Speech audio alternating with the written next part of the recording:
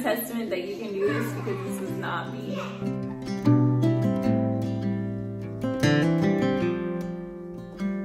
I never used to wear an apron. For one, it has... We're gonna gather around and we're gonna say everybody's names. You can go first, and then Elephant can go next.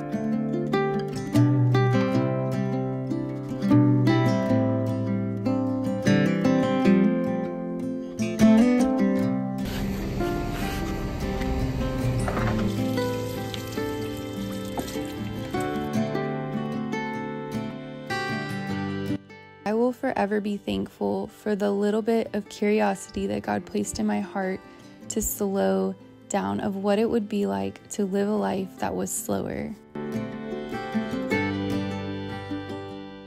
Good morning. Usually I will film my morning routine where I am reading my Bible and all those things, getting ready.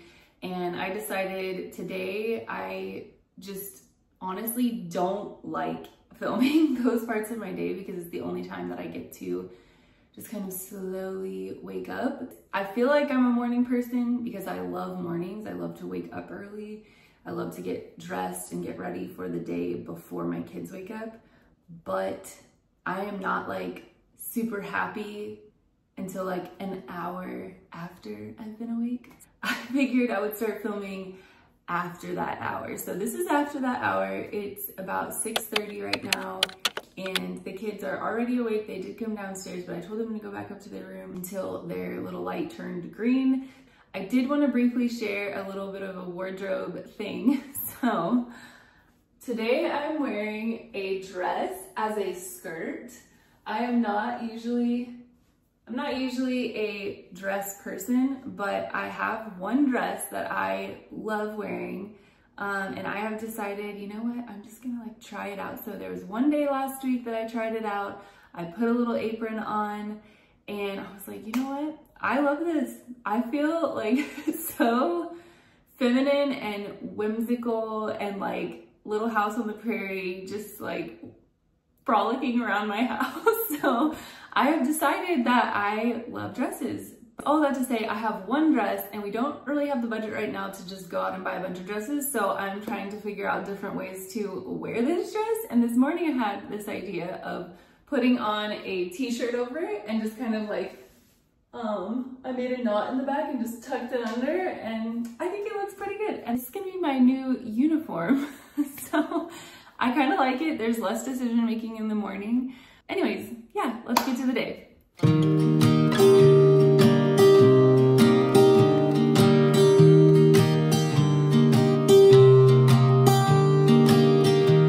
I was never the one to write up a song for just anyone.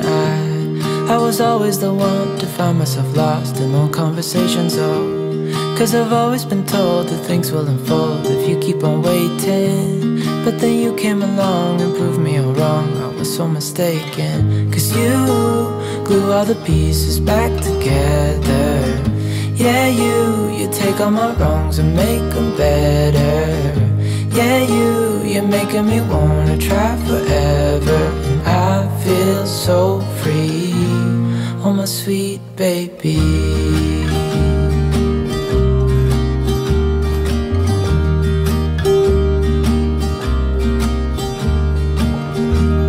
I was never the one to give up the ghost. No, I was so stuck. I kept on playing my part, wanting to give up 'cause nothing was changing.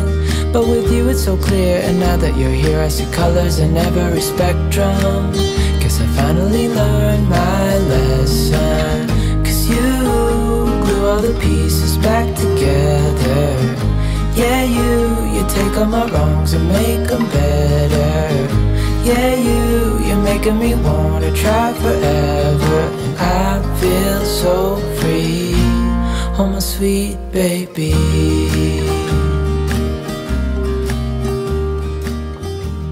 I feel like I say this in every single video, but it's so true. I am so incredibly thankful for this abundant joy that God has given me, And I seriously pray this for every single mom that feels overwhelmed and frustrated, that God can give you a better way, that motherhood does not have to be miserable day in and day out. The boys have already kind of started, I'll show you. Started homeschool a little bit. We're doing some coloring over here, and Joey took out his little activity book. Right now Joshua is eating breakfast. I made, this is so unlike me. Anyone who thinks that they can't do homemaking or make things from scratch or snacks, I'm a testament that you can do this, because this was not me like a year ago or even 2 months ago. So like, here are my fresh blueberries for my child. Okay, this is so easy to make. You should definitely try this. I have some blueberries that I just basically covered in yogurt, and the yogurt, I bought this from the grocery store, and this was really expensive. And so I went to Costco and bought this plain version and decided to try to make my own version of this so that it would be a little bit less expensive. It comes in a pack of 2 of these. I just put vanilla in here and a little bit of maple syrup, mixed it up, and they like it. I drizzled that all over the blueberries and froze them, and it's a great snack for them. It's a little bit stinky in here, so we're gonna change some poops.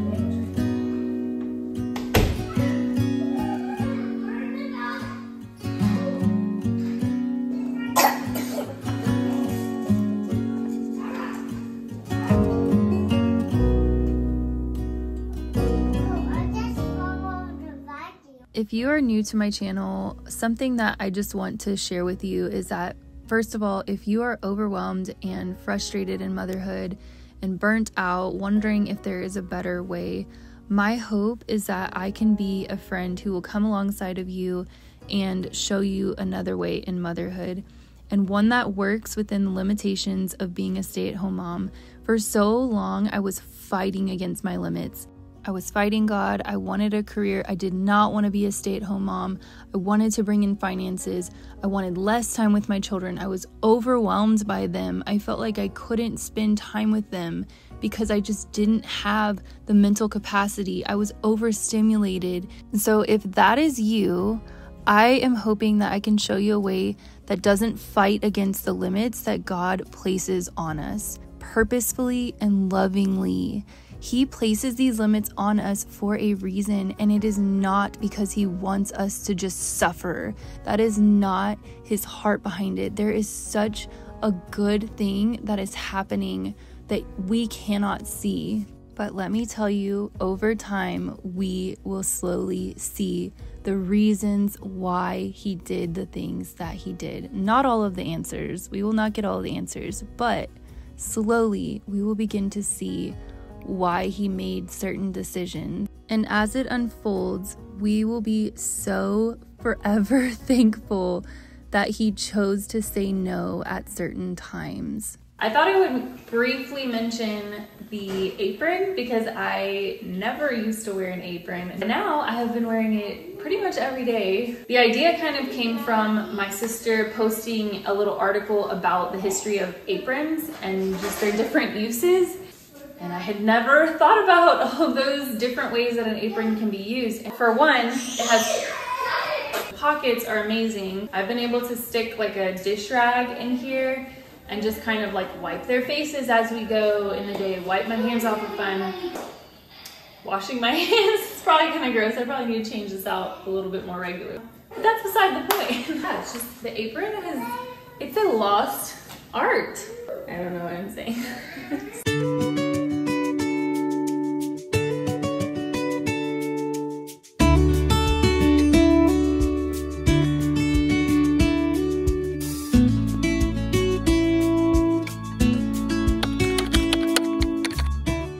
Welcome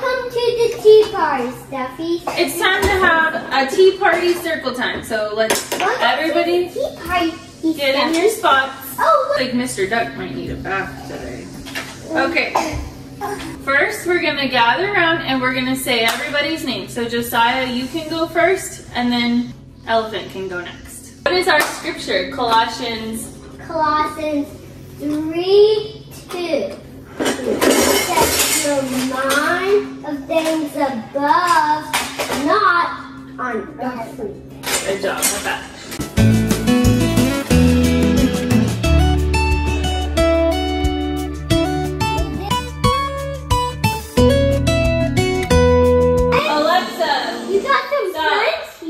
Come gather around the table again. We're gonna play a game called Would You Rather. Well, would you rather be a bus or a train?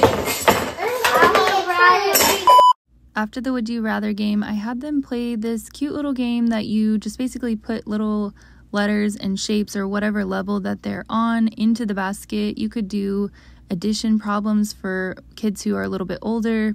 But it's just a fun thing for everyone to get to try different levels and talk about different things that maybe the younger kids haven't learned yet, and the older kids can teach the younger kids.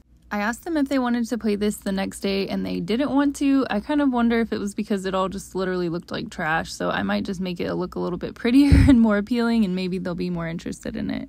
But while they were playing the game, they did seem to enjoy it. Hey, darling, can I tell you what's been on my mind? Sick and tired of the 9 to 5 in the city life. Hey, darling, we could get out of town, see the beautiful world around, wanna see it now. Pack our bags and get in that car, leave a little note and we'll drive real far. Let's get out, we can leave this city. Let's drive to the open air. Yeah, the countryside is so pretty with the wind blowing in your hair. Right now, the boys are upstairs playing, so I'm gonna try to get my bed made because usually I have that made already by now.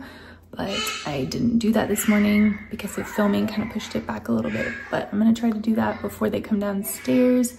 One thing that I noticed about myself was that I definitely prefer to do language arts. So I try to save that one for during naps when I feel the least motivated, and do math while everyone else was awake. This was the 7th week of consistently doing the formal curriculum for 4 days a week. So I decided that we are going to take a break next week.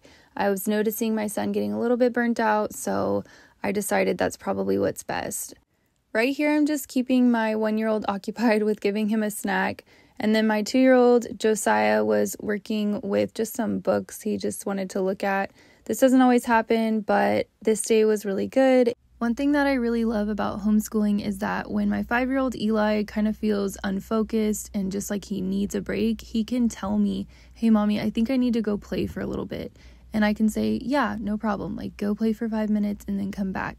And that is so nice to have that flexibility. That being said, it is difficult to come back in the 5 minutes. So it might be, an hour later that I actually get around to working with him again, just because of the inevitable things that come up with having other kids around. Eli, he had it first.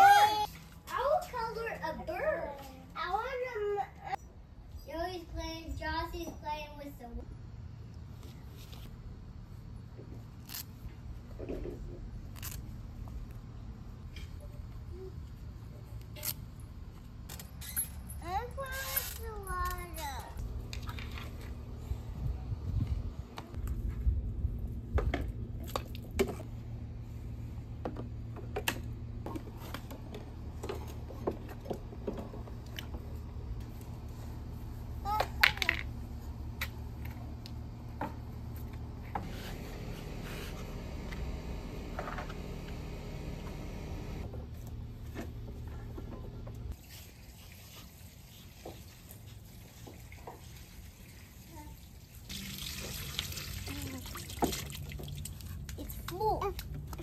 Originally, when I was editing that portion of the video that I just showed you, I had music playing over it, and I was just like, you know what? I wonder what would happen if I just took away that sound and you could hear what it's like to be in this corner of the world. And the truth is that just listening to it was so soothing to my soul, and that is the reality of taking away screens and the physical noise that you hear from the screens and the noise that's in your head. I feel like it's so incredibly soothing to just hear the natural noises of the day. The chopping of an apple, the water falling down from the water table that my kids are playing with, the wind chime that swings in the breeze on my tree that I have. These are all such little things that I never noticed before, but I never want to go back to what I was doing before. I will forever be thankful for the little bit of curiosity that God placed in my heart to slow down of what it would be like to live a life that was slower. If you enjoyed this video, I hope that you will go ahead and click that like and subscribe button, and hopefully I will see you on the next one.